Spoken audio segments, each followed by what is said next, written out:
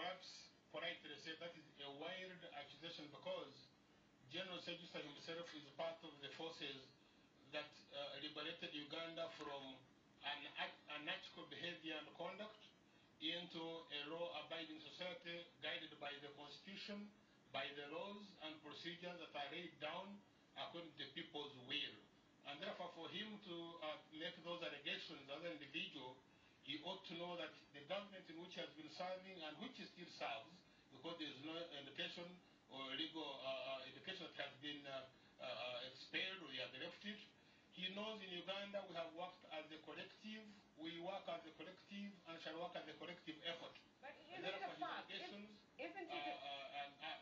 Isn't it a fact, though, that President Museveni's wife and his son occupy very high positions in Uganda, and President Museveni himself has been in power for 26 years, or more than that? President Museveni has been in power for 27 years or more than that, and there's no country that is ruled by one person unless it's a monarchy. And Uganda is not only a republic, but a democratic republic where everybody is entitled to any office, including the highest office. So if his wife or his son are part of the collective effort in Uganda to take it forward, nobody can accuse one individual called the president of hijacking the process, because all the processes are done and led by the law. So what do you make then of the statement by General Sejusa that all options are open to unseat President Yoweri Museveni?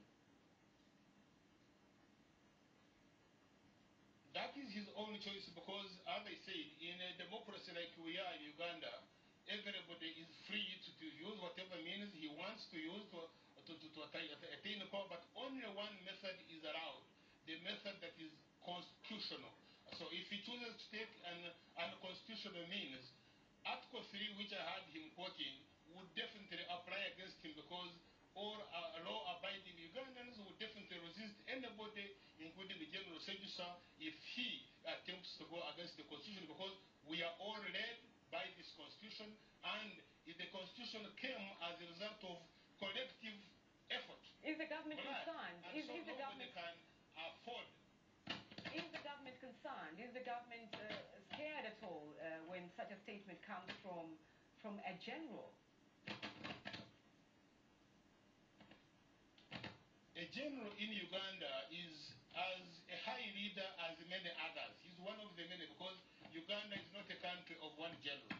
We have many generals, we have many other ranks of people, we have ministers, we have politicians. So if General Sejusa as an individual says I, the Ugandans here are saying we, and we. So Uganda cannot be scared by what he says, because indeed if he takes the unconstitutional route, that is his own choice, but then he would have to face the resistance by all Ugandans as empowered by Article 3 of our Constitution. Right. Colonel Shaban Bantariza, thank you for taking time to talk to us on the program. Thank you.